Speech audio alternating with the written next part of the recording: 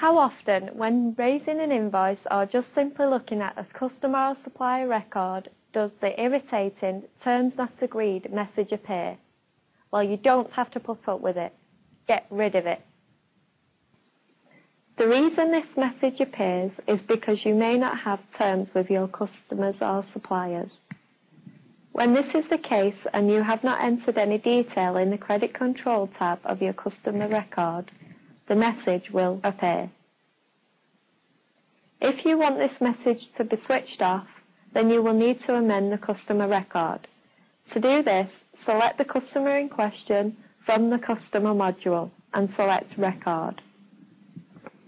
From the Customer Record window, select the Credit Control tab. As you can see on the customer record, the Terms Agreed box has not been ticked, and this is the reason for that pesky "terms have not been agreed" message. To get rid of it, tick the box "Terms Agreed" and save. That is how you sort out the customer records that have already been set up. But in order to prevent you having to manually go in and tick all the boxes on future customer records, this option can be set globally within your customer defaults. Go to your Settings, Customer Defaults.